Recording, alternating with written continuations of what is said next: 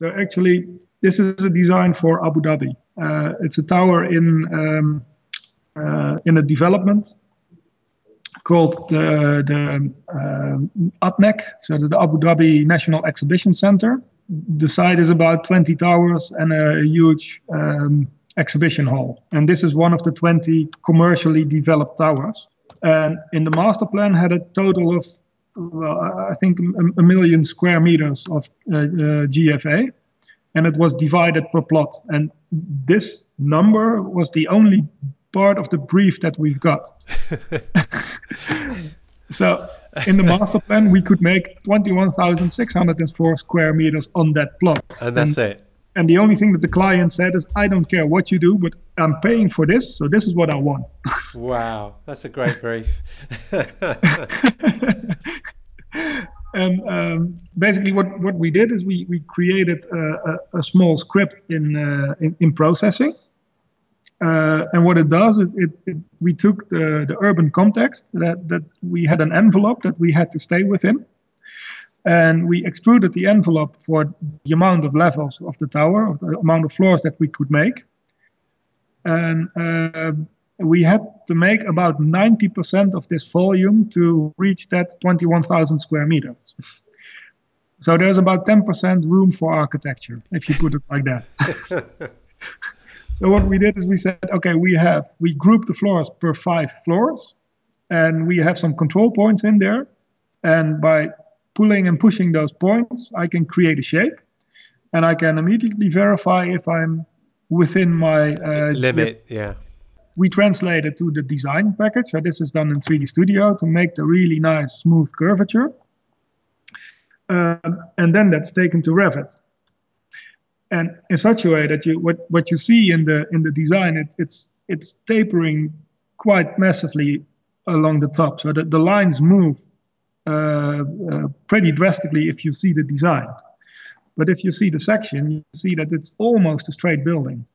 What we did is we created a 3D model in Revit right from the start.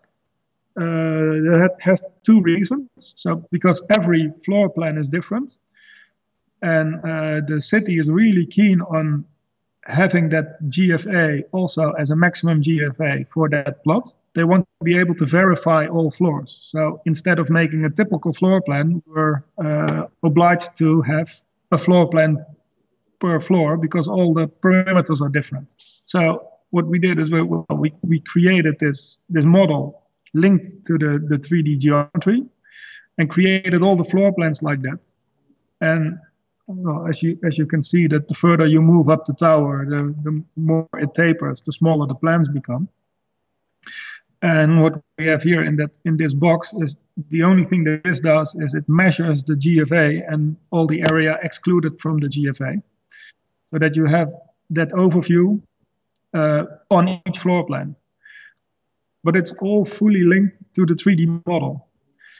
So we have a Revit model, all the floors linked to the spreadsheets, to different views, and that makes it really clear what we want to do.